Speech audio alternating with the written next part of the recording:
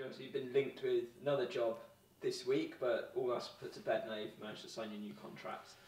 Yeah, the last couple of summers has been quite eventful, obviously around with the media and what have you, and bits and bobs around it. But all along, these discussions for this contract was going on throughout the summer, even sort of through the playoffs. So no, I'm delighted to have signed a new deal for the next 2 seasons at the football club. I said when I walked in the door I wanted to bring some success back to the football club.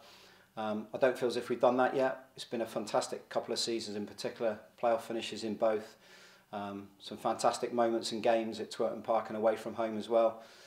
The attendances have been great, as we talk about a lot, over 1,100 at Twerton Park, and hopefully playing some free-flowing good football that people enjoy watching. So it's credit to everyone, when these things happen, it's credit to everyone at the football club, not just myself. I've got a good team behind me, a good staff, and obviously the players are the one that go out and put in the performances. So all along I've wanted to commit to the football club. All along, as I said, I wanted to be here for a long period of time. Obviously I am ambitious. I do want to be successful in my own career as well. But at this present moment in time, I'm really happy that I've got another 2 seasons here. It must be flattering for you and also the players as well, who have been linked to other clubs sort of in the past. Yeah, it is. These things come along because you're doing something right, and the important thing is we have to remember what we do right. We can't sort of sit back and then go, well, okay, we're suddenly getting a bit of plaudits. I am, or the team are. It's all about us trying to improve year on, and as I said to you, this year, or the season just gone, had to be better than the last one, and it was, to finish joint third.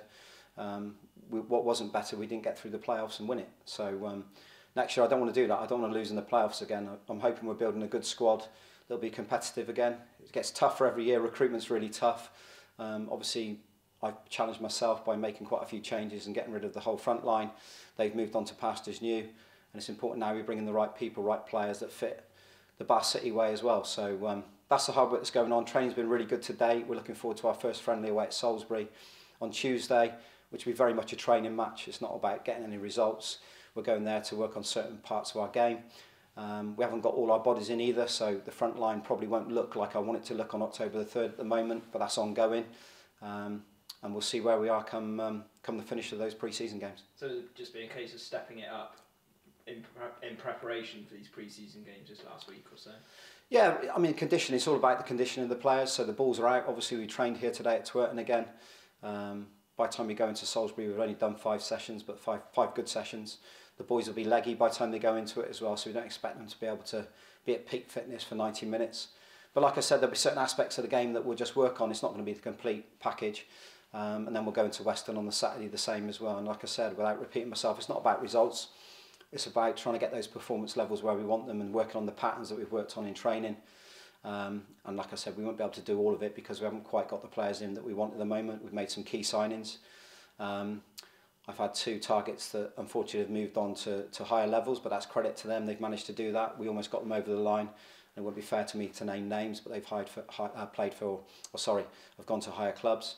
And it's the next round now, so offers are out on players, and we're waiting for them to come back in. And obviously pre-season starts on Tuesday, and we know full well that there's now going to be a crowd as well at Salisbury, so it'll be the first time fans have seen you play for around 6 months. Yeah, it'd be strange. It'd be strange but good. Let's be honest, I don't enjoy watching it on the TV and there's no fans, and we've had the experience of the playoffs, which did feel odd. Whatever you say about it, it felt odd. So it'd be great. I went to Dorchester last night to watch Bristol City under-23s, and there was a crowd in there and it felt better, felt like a game of football. So we're looking forward to Salisbury. It'll be a big challenge. They've been back for quite a few weeks now and they're further down the line, so I'm sure they'll be a little bit fitter than us at this stage of the season. But it'll be a great game for us to go and improve on our conditioning, like I said. And it'd be nice to see, hopefully, some familiar faces. If we can get some Bath City fans in there, it'd be nice to see them back in the grounds as well.